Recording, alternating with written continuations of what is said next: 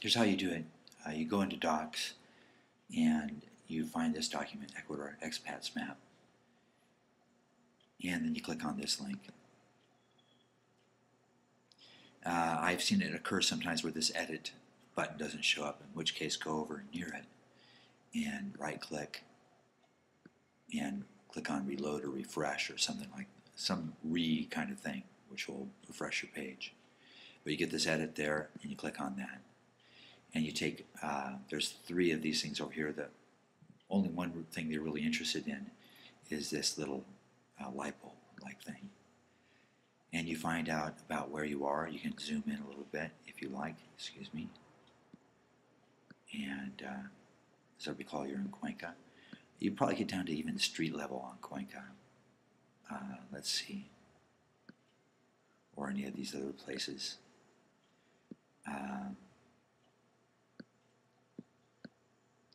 So yeah, you see how we can get pretty close in.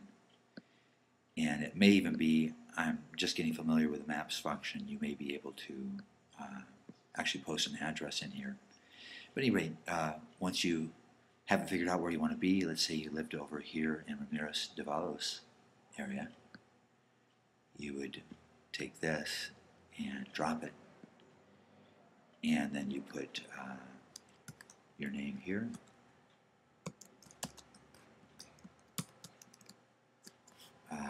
And you put Jose at voila.com perhaps. And I am an architect in the area. And then you would put OK. And then what happens is that shows up over here